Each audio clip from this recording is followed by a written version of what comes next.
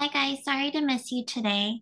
We're going to do a drawing with crayons and pencil in the style of an artist I really like. His name is David Hockney, and he does paintings of swimming pools.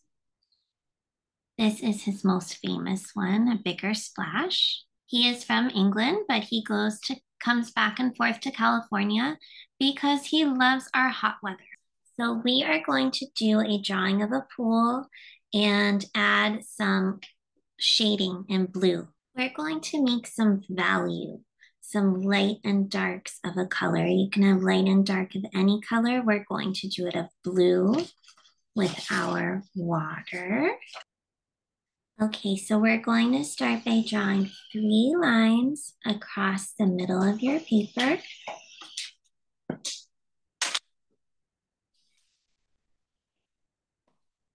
All right, this is the line for where your pool is. Your pool is all here. This is a line for there's usually like some tile or cement inside the pool. And this is called your ground line. Everything you draw is going to be on top of your ground line. So we're going to start by designing a house however you wish. In that painting I told you about a bigger splash, there is a house by the pool. So pools are usually in the backyard. So I'm going to make a back door. That's up to you. It could be a big house, little house, that is up to you. But there should definitely be some kind of plants. Make sure you add some plants or a tree. If you want to draw the sun or birds in the sky.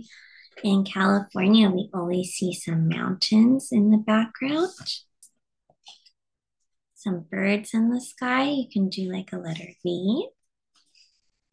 You can add some flowers if you want. Can you ask the person next to you, what did you draw on your ground line? And describe to them what you drew on your ground line.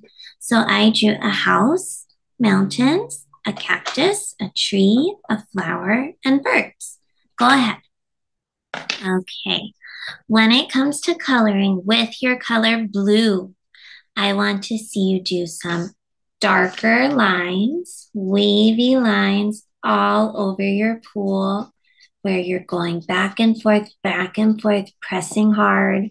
I'm sorry if your crayon breaks, but it'll be worth it.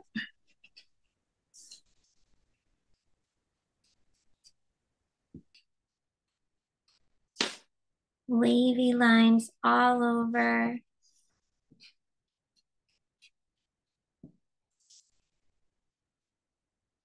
Okay, then when you have lots and lots of wavy lines that you pressed really hard with, then you can press lightly and color on top. And it'll look like how the water looks in the pool when the sun's hitting.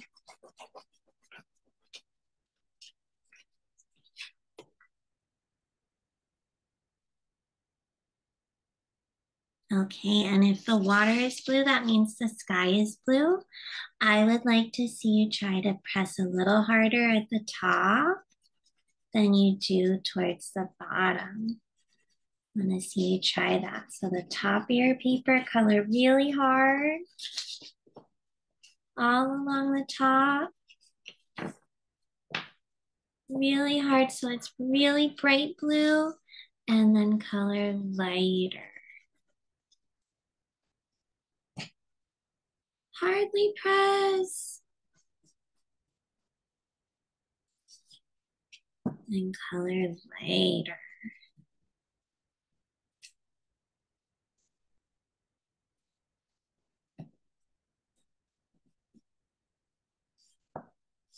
Okay, and then you can color the rest of your picture.